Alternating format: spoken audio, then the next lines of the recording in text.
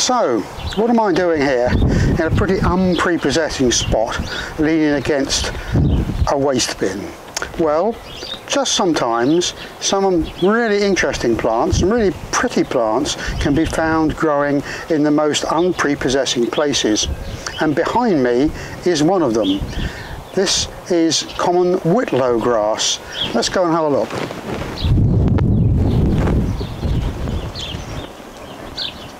So this is a tiny member of, would you believe, the cabbage family. Doesn't look much like a cabbage, and you wouldn't get much of a meal out of one of these. It looks as though it's got 8 petals, but in fact the petals are split, and the small white flowers have 4 petals, and each one is split halfway or a bit further down to the base. It's an annual plant, and so it sets seed every year. It comes up in spring. I'm talking to you now in late March. It's been flowering for a couple of weeks.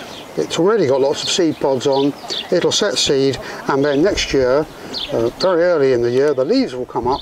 They'll start absorbing the sunlight, photosynthesizing and making sugars, and then eventually it'll get enough energy so that it can flower and produce seeds again. As I say, it's related to cabbages. Those are the crucifers, the Brassicaceae, and crucifers all have 4 petals. If you've got weeds in your garden and you see a plant that looks a bit like this, that's probably chickweed, and that has 5 petals which are split. This one has 4, and it likes growing in rather rough places. It likes pavement cracks and wall footings and so forth.